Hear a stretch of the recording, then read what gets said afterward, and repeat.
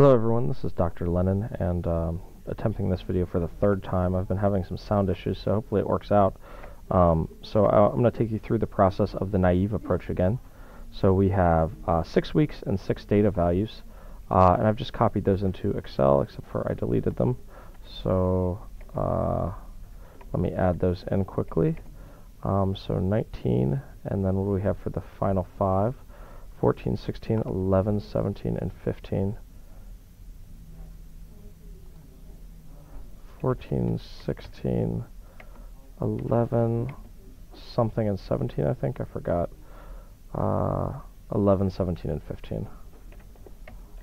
Alright, let me give me one more look just to make sure I got those in right. Alright, so we're good to go. So the forecast with a naive approach is kind of the simplest thing you can imagine. We're just going to pretend like we're forecasting, for instance, and by saying the weather tomorrow is going to be about like it is today. So you just pick the previous data value and we forecast it for the next week. So our prediction, we don't have a forecast for week 1 because we don't have any data before week 1. So week 2 we'll say, okay, we predict 19 because that's what happened in week 1. What would happen in week 2? We had 14 there, so that will be our forecast in week 3, and so on. Week 4 our forecast is 16, week 5 11, week 6 17. At the end they'll ask us for a forecast for week 7, and we'll use that one unused point 15. That'll be our forecast. The forecast error is pretty straightforward. You just do the data value minus the actual forecast that we had with a naive approach, and we can fill that down. And I've created a bunch of columns kind of in advance because I know what questions they're going to ask, but these are pretty useful in all the questions for the Chapter 8 assignment. The square of the forecast error, we just square the forecast error, so raise each one to the second power. So we just do it to the first one and then fill those down. Absolute value, that just makes the any negative value the positive value. It's the distance from 0. So ABS is the command in Excel. Highlight the forecast error, and we're good to go. So let's drag those down.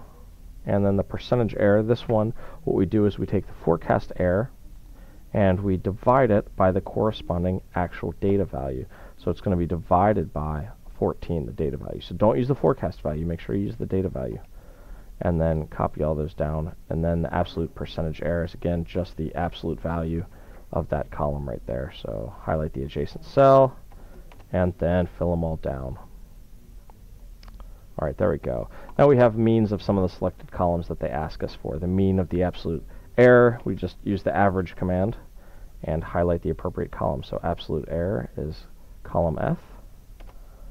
The mean square error is the square of the forecast error.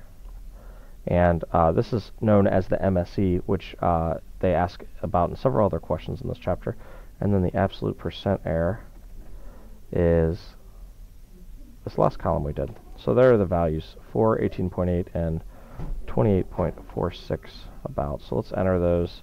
So 4, 18.8, 2 decimal places, I forgot what I said. Let's take a look.